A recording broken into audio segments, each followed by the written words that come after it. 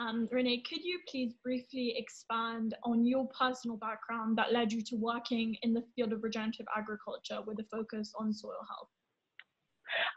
My background, as you mentioned, I studied agricultural economics. I worked with the U.S. government at the embassy in Beijing as an agricultural specialist.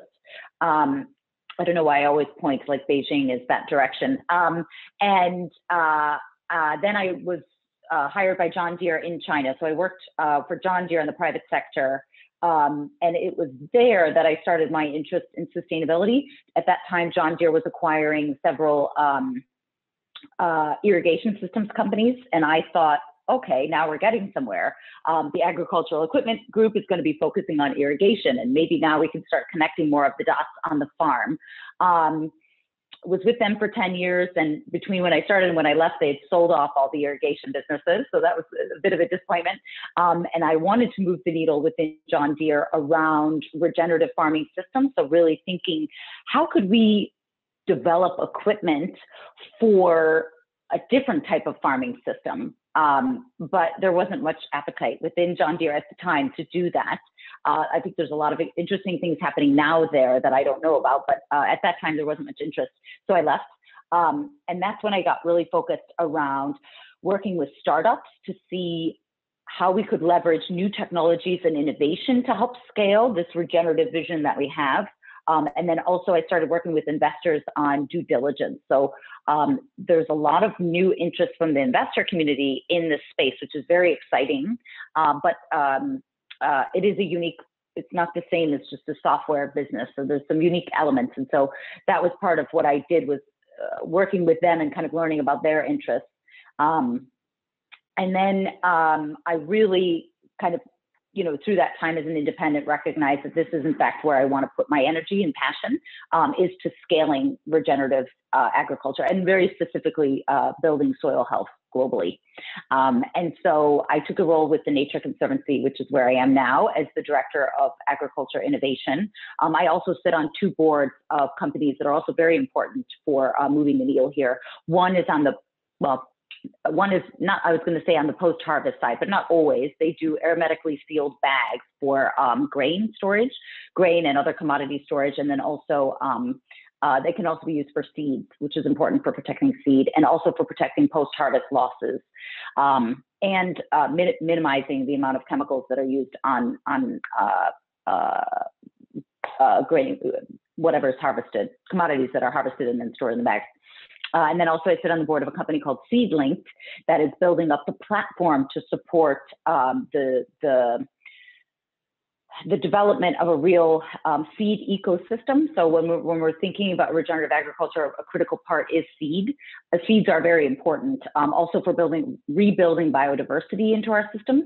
And so they're playing a role to create the platform to actually help share information about seeds with both seed companies, farmers, and then ultimately consumers around which tomatoes taste the best, and what are the different varieties of kale that are out there. So that's another important business.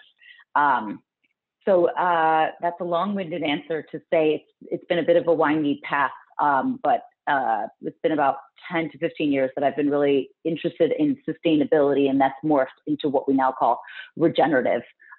We have a little more detail around what it is and what we can potentially do.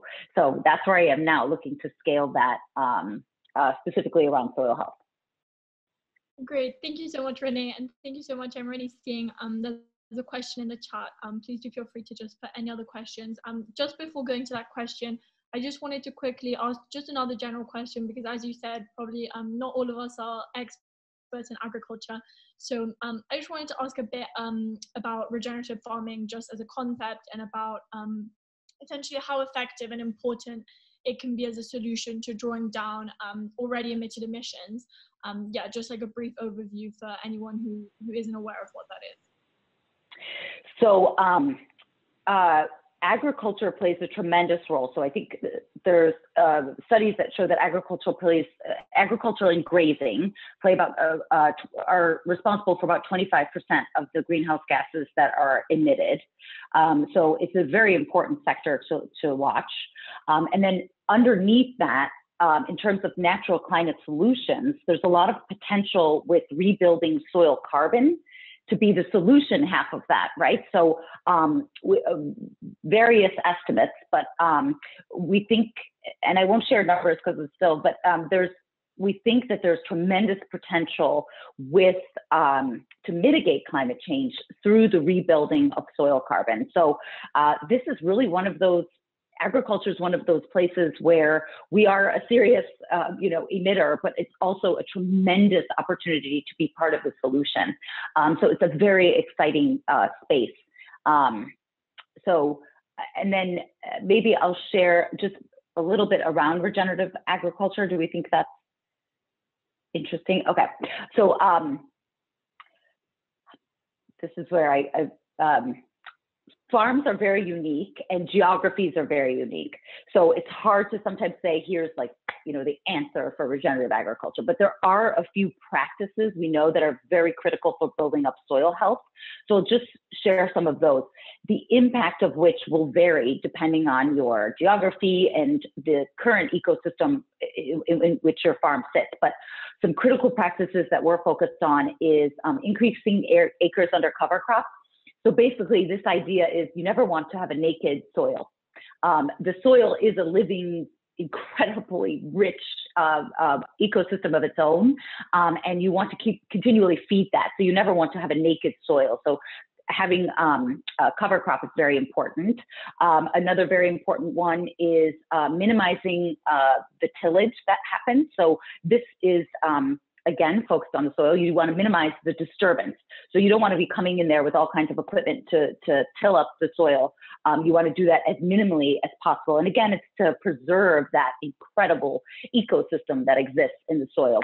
A third is increasing rotations. I focus quite a bit in the US, and we've really shifted towards a very a biculture production. So we have a lot of corn and soybean rotations. And then in other countries and geographies, it's different, but a very important piece is reintroducing additional rotations. This is important from a farm profitability perspective. So you're kind of diversifying your business, but also it's very important for the soil. And again, it's this living ecosystem that needs to be fed different, be introduced all kinds of different biology to thrive. So increasing rotations is another one.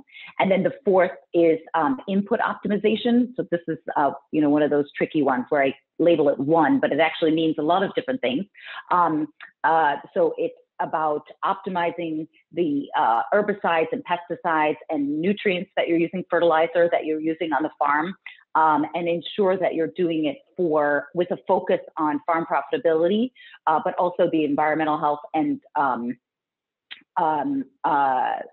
yields. So those would be kind of the four critical practices. But those are the four that are focused on soil health, but there's many more that maybe folks have heard about around reintroducing livestock to farming operations, reintroducing agroforestry to farming operations. Those are also very, very important. But if we're just looking at soil, it's those four that are kind of some of the most critical. Great, thank you so much, Renée. Actually, when you were speaking about soil as being like obviously a living being, and it's crazy how sometimes we can kind of forget really the powers of soil and how everything from our food to kind of everything just generates from the soil. It's really important for us to remind ourselves of that. So thank you so much for giving this overview. Now I'm just going to go on to the questions from the public because I see some questions in the chat. So do you believe that AG Secretary nominee Vilsack will bring regenerative agriculture to scale in America? Wow, this is an educated audience. That's a great question. Thank you to who asked it.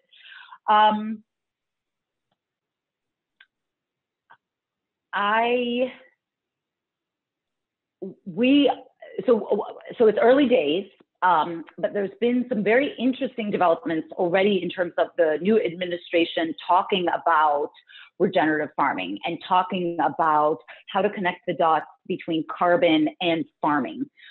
So that's very interesting because we certainly haven't heard that for the last 4 years, but also not even before that, when President Obama was in office. So, we had Secretary Vilsack previously, so he's actually returning to this role. I guess, so that's one. We're starting to hear language, which is very encouraging, that we may see real shifts. The other encouraging piece that I think is going to drive Secretary Vilsack, so for everyone that doesn't know, he's going to be the new Secretary of Agriculture coming into the new administration. What we do know about Secretary Vilsack is he has a lot of connections with industry.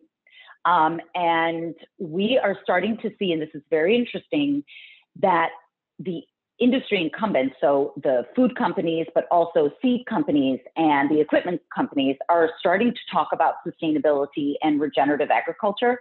And we think, we actually, the Nature Conservancy did some early data, and I'll drop it in the chat, a link to this, that some of these major food and agribusinesses are starting to look at the need to focus on regenerative agriculture because it's impacting their supply chain and their businesses. So previously, it's always been focused around the sustainability department that was kind of a redheaded stepchild. And now we're starting to see that it's actually being considered core business. And this, I think, will also have a tremendous influence on Secretary Vilsack's focus and like actually implementing true programs that will drive change, because the businesses are starting to recognize that it's critical for their business growth and long-term success. So two things that are positive: seeing more verbiage around it than we ever have before, and then the pressure I suspect he'll be getting from industry, which we know from his past presence was significantly influenced by industry. So that would be my answer there. Great, thank you so much, Renee. And thank you for all the questions. I'm seeing loads of questions. I'm kind of just going off what you're saying about the financial viability and about the push from businesses. I was going to ask a question about, so in your opinion, like, what is the biggest reason that farmers are not adopting regenerative practices? Like, if regenerative farming is more financially suitable for them, why are farmers not really adopting this? Is it the case of like a lack of information and education, or do they find like disadvantages to some of these methods? Oh, that is a wonderful question, Agata. If I had the bullseye answer, it'd be wonderful. So one thing I'll say, and they touched on it a little bit in the video, but too often we refer to farmers as one group, right? It's so interesting because for any other sector, we would have more breakdowns and categorization of them as business owners. So I would say the reasons things aren't being adopted differ by geography, but also size of farm. I'll speak to the US, and one of the challenges that we have, and this is something hopefully Secretary Vilsack, that we were just talking about, might address, the subsidies that are in place. So we have heavy subsidies around insurance, crop insurance, and indirect subsidies supporting the ethanol markets. These are a disincentive to drive change. So one of the biggest factors in the US preventing change are disincentives that sit within the US farm subsidies. So that's a real challenge for US and scaling shifts. Another real challenge is, and this is something the Nature Conservancy has been working on for many years, but is also just lack of information. So for most of the time, or sorry, I should say for decades now, it used to be universities, and for maybe the last 2 decades, it's really shifted towards the input companies that are giving farmers information about how to farm and what options exist. And so there just hasn't really been as much of a proliferation of information around how to do it, why to do it. This is starting to change, which is exciting, but it's a slow process. And then there's also, you know, I used to be in equipment, so there's other issues like equipment solutions. Like, do we really have the equipment that allows them to scale? So one of the things that I mentioned is minimal till, no-till farming. Do we really have the equipment out in the fields that can support them planting, so actually planting their crops in this minimal till, no-till system? And a lot of what John Deere has been introducing are these super fast, hyper efficient planters that aren't actually optimal for a minimal till, no-till system. So government subsidies are preventing, lack of education, and then tools. Like, do we have the tools to farm at scale in this manner? And so this is a very much focused on the US. There are a lot of other reasons in other emerging markets where we're not seeing as much. So there's a lot of reasons why we're not seeing the adoption. But we have hope that that's going to change. Yeah, definitely. I would say hope for the future is the best thing to do.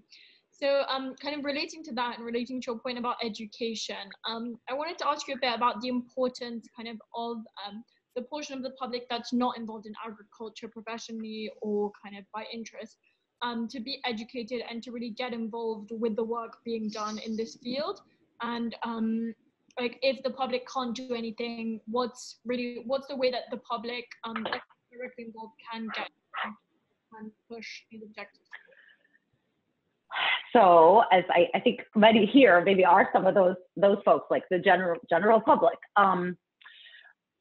One thing, and you heard about it, right? Like, sometimes when I look at, okay, what other industries have already done this shift towards more sustainability, and fashion is an example that we can look at a lot, and how lay consumers who, weren't necessarily part of the fashion ecosystem started voting with their dollars, right? And holding companies to task around how things were being produced. And in this case, there was a real focus around child labor in the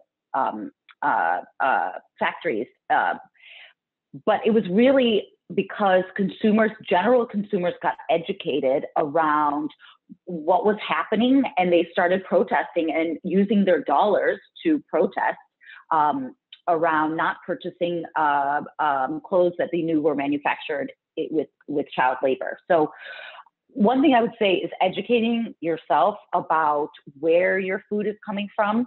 And I'll put a caveat here. All of those that can educate ourselves around where our food is coming from are sitting in a luxury position.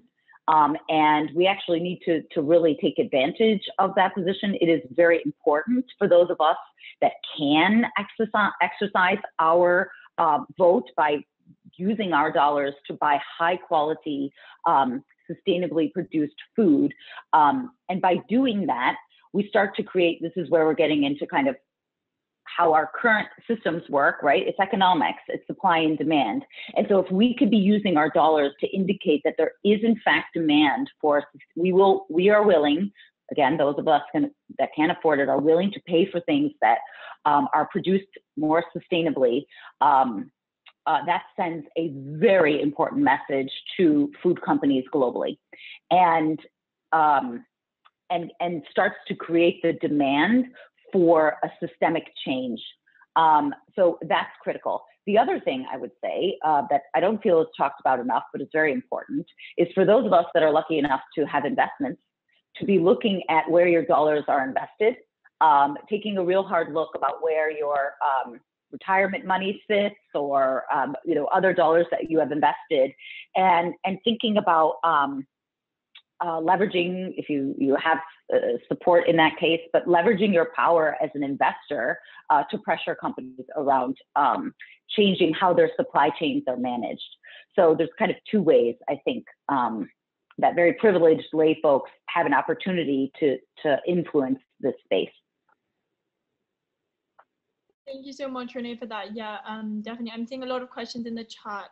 So I definitely want to focus on those. But just really quickly, because you were talking about kind of using our dollars and using our money to be able to support these practices.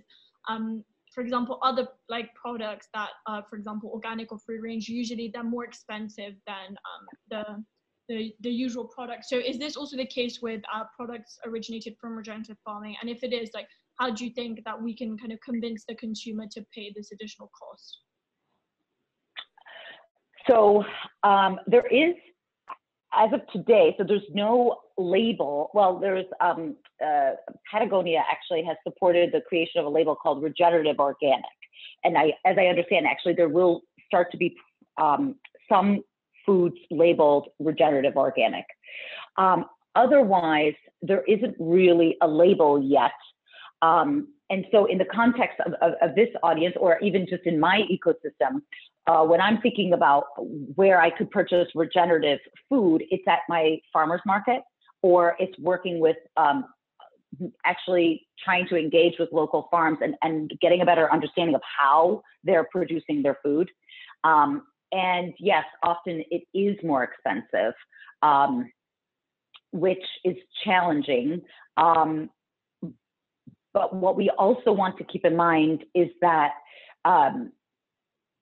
this idea that, food is, just the smallest part of our income budget is challenging when we also think about what a critical role it's playing for our health, and how important it is to be able to kind of look at it as that bigger picture. So it is challenging that it can often be more expensive to eat, what we would consider kind of organic, is what, kind of is out there now, or free-range eggs that you said. But again, there is an opportunity for those of us that can afford to do that, to use what we can spend as a signal to the market. For those who maybe had been watching the organic space for a while, the prices from organic have come down. And this is a supply-demand action. Not an easy answer, because there's also a lot of inequalities in the food system, and COVID has certainly highlighted those. But what we do sit in is this capitalist society where it is in fact supply-demand forces that drive action by the private, the companies that are bringing food to the globe. So it's unfortunate that maybe that's how it is today. But I will circle back to what I had mentioned in the beginning about Secretary Vilsack. The fact that companies are starting to recognize that their supply chains are at risk because their farms are producing in kind of unsustainable manners means that could mean that we start to see a more wholesale shift, not driven by necessarily higher prices that can be commanded by consumers, but because it's the right thing to do for their business. And that could be also a very interesting or critical shift. So that was a long answer. No, thank you so much. I think it's really valuable to see really how what we're putting out, how we demand and our habits really dictate obviously the supply and kind of the shift in businesses. So thank you so much for that. I'm just seeing another question here about the quality of the soil is strictly connected to the quality of water surrounding it. For instance, in Florida, there is one of the largest freshwater systems in the world called Wakula Springs. For more than 30 years, this water system has been studied. Did you aim your research to this field as well? So absolutely. Soil quality is connected with water quality. And one of the critical pieces around the input optimization piece that I mentioned that's required for building soil health is ensuring that we minimize runoff that is significantly impacting water resources. So whoever's asked this question, you're absolutely correct. And it is definitely part of, as we look at what does it mean to build soil health, it's certainly not, soil isn't in an ecosystem of its own. I mean, this is part of kind of all of this that makes it challenging, but also equally exciting and full of opportunities, is that it's all part of this bigger ecosystem. I mean, the planetary ecosystem, but very specifically, you're absolutely right. Soil and water quality are intricately linked. And there is a focus around the practices that we're looking to scale to build soil health are also very important for preserving water quality. So it's definitely part of the research, and it's certainly included as we thought about what are the critical practices that we're looking to scale to build soil health. Great, thank you so much for answering that, Renee. I can see a lot of other questions, so I'm just going to move right on. If you had to choose between regenerative livestock agriculture and feeding plants to humans instead of animals, so plant-based foods, which one would you choose and why? So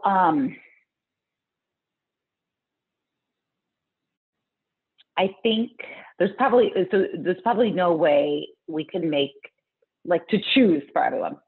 But what I will say is that there is an important role for livestock, whatever happens to the livestock after it's done its role, but there is a very important role for livestock in agriculture systems. So historically, this has always been the way that food was produced, and animals are an intricate part of viable, thriving agriculture ecosystems. So I would say another part that's kind of this long-term vision of thriving regenerative systems across the globe is the reintroduction of livestock into the system, because they play such a critical role in managing for healthy soils. But in terms of whether someone chooses to eat those animals or they become part of a meat system, I think that's more for individuals. But there's a growing body of research that supports the idea that the animals are absolutely critical for highly vibrant, productive agriculture ecosystems. Definitely. Thank you so much, Renée, for that. I'm seeing another question here about what do you think about policies emerging, such as the new vote of the 7-year Common Agricultural Policy, which isn't compatible with the Paris Agreement and the 1.5-degree targets? Are we stepping backwards as opposed to stepping forwards? And are you positive for the future, even when things like this happen? So I don't know as much. I think that's the new EU policy that is that right, Agatha? Is that what they're discussing? Yeah, the Common Agricultural Policy, CAP. But it's not the Green Deal that they're talking about in the EU. Is that right? I don't think so. Yes, EU, yeah. Oh, okay. This is hard. This is what we're doing. It's hard. And what you're seeing, so whoever asked, is such an excellent point, that there's been this effort to create this agriculture policy, and it's at odds. I don't know the details, but if it's at odds with the Paris Climate Accord, I would say it's painful, but what we're really looking for, this kind of systemic shift, is very hard, and there are so many components to it. But I guess I do have hope. So the fact that we can even discuss this, right, that we're even recognizing that there is this agricultural policy that's at odds. And again, this is something that I'm hoping that we're actually going to be start having these conversations in the U.S., which is something we haven't talked about it at all. So I am just hopeful that this tension, and even just this acknowledgement of a tension, brings me hope, because it's not even something we would have been discussing 15 years ago. And then the other piece I would say is there are so many stakeholders, and I think there's still a lot of work to be done to educate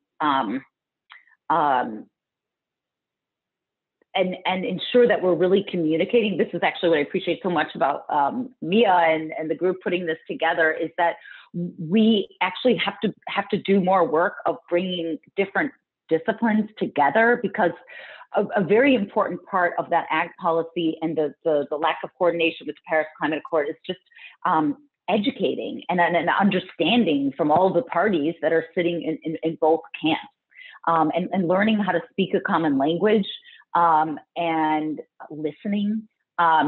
So that's I kind of went off there, but I do have hope, because we're just even having this conversation, and there's tension to be talked about. And then I do really think that there's work to be done, and I think that the artist community has a critical role to play.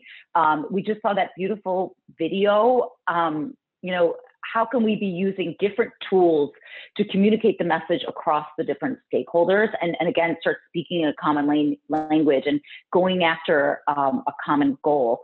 that's really still being defined and understood. So that's a long-winded answer to say I do still have hope